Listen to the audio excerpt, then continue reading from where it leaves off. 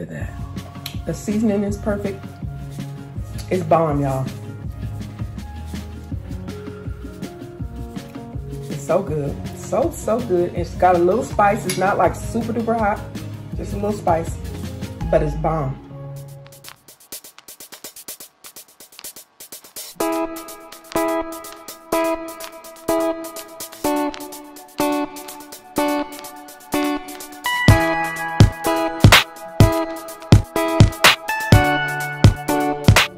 Hello all my bells and welcome back. Welcome back to the channel. If you are new here, welcome. Also, if you're new and you have not yet subscribed, go ahead and hit that subscribe button so that you can become part of the family. Y'all come on into the kitchen so I can show you guys this easy, simple recipe. Okay, you guys, come on in the kitchen so I can show you the ingredients that I am going to use for my chili mac. All I'm using is seasoned salt, garlic, salt, pepper for my seasonings, and also this chili packet. I have two, but I'm only going to use one. I'm going to use some ground turkey. We're going to put this to the side. I have probably a quarter of an onion. It's not even half an onion. A quarter of an onion here. I got my pasta. People use macaroni, but I'm going to use celatini. Y'all, pasta, noodles.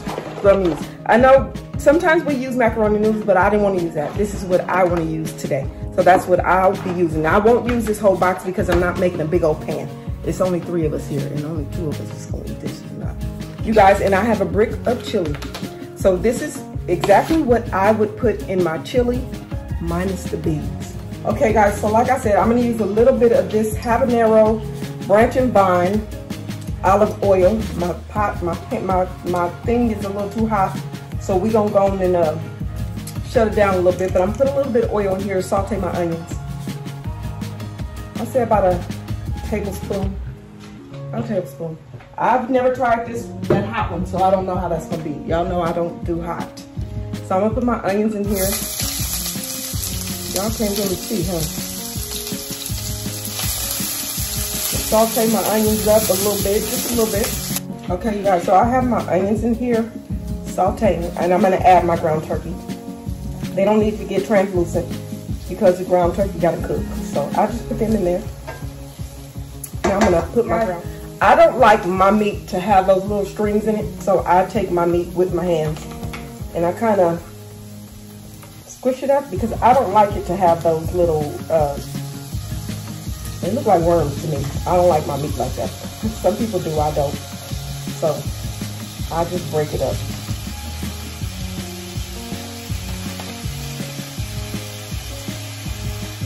So you guys, this is the time that I season. I know a lot of people season their meat after it gets done, but this is the time that I season my meat.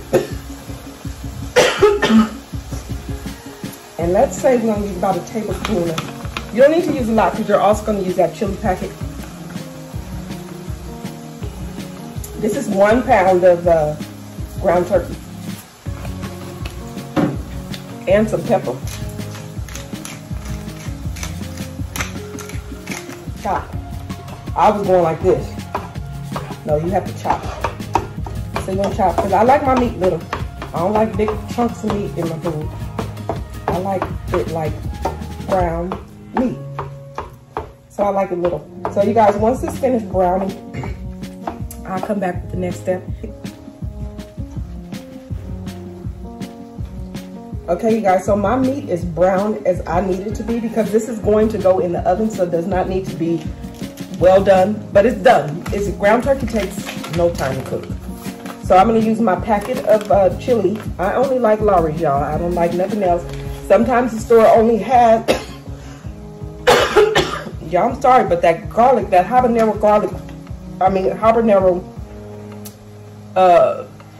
olive oil getting to a sister's throat. So I'm gonna use that whole pack, and I'm gonna add a little bit of water. So just a little bit.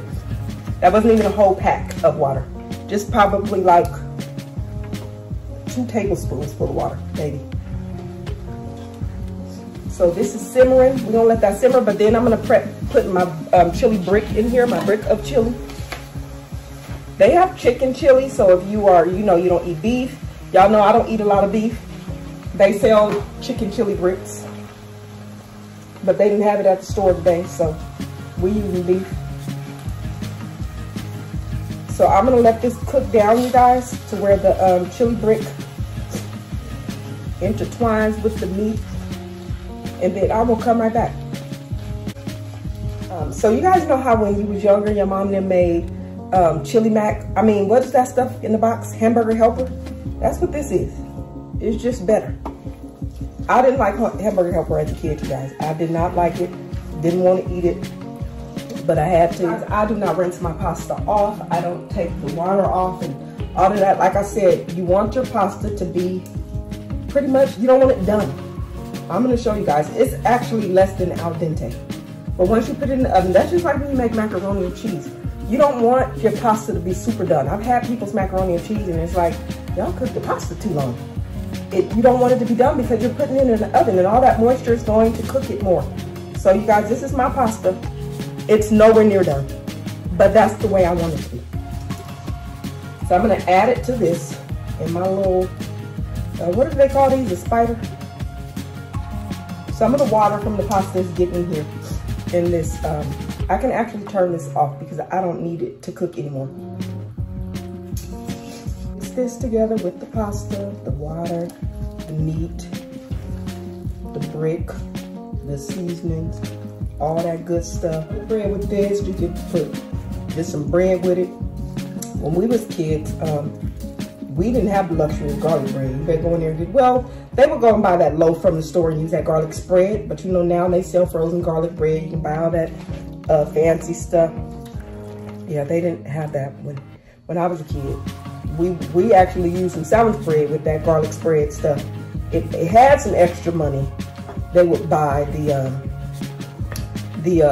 loaf, that little loaf that's now you get for like 99 cents. I think back then you probably got it for a quarter. Guys, so I am going to put half of this in this pan, and I added some more noodles, you guys, because it wasn't enough. So I added a little more. Still not the full box. So I'm gonna add half of this at the bottom so I can add some cheese so it can be nice and cheesy. So about that much. You don't have to grease your pan. If you want to, you can, but the meat has grease in it. Y'all, as y'all saw that I did not drain my ground turkey. Ground turkey does not have a lot of oil in it, so you don't have to drain it. I did not drain it. But I'm gonna add this and then I'm gonna add some cheese. Lots of cheese, because y'all know that I love cheese. And then we will add the rest of this to the top. So you guys, this is nice, a nice and hearty meal. You can have a salad with it. Like I said, you can do bread, garlic bread or cornbread. But it's already has pasta, so you could do a salad, you could do some vegetables or nothing at all. Just eat it like it is. So you guys, I am going to put this in the oven for about 20 minutes. I'm going to cover it. I'm going to add some more cheese to the top, but I'm going to cover it for about 20 minutes because it's already done. It's done already. So I'm going to add some more cheese onto the top. I'm going to put it in. So you guys, I'm going to cover this with some foil. I'm going to put it in the oven, like I said, on 350. I'm not going to put it in my oven on 350, but put it in your oven on 350. But it all depends on your oven temperature. My oven temperature, I tell y'all, will burn this stuff. Let me move back so y'all can see. My oven temperature, I tell y'all, will burn this stuff up. So I always have to do mine less. So I'm going to put it on 300 for 20 minutes, covered. And then I'm going to take the foil off and put it in there for like 5 more minutes just to get the cheese all bubbly and ooey gooey and stuff. So you guys, I will come back with the finished product when this is out the oven. Okay, you guys, this is the finished product. Don't forget to like, comment, subscribe, share this video with anybody that you know, and don't forget to hit that little bell so that you will be notified of each and every time that I post a video. Love you guys. Bye. Mwah.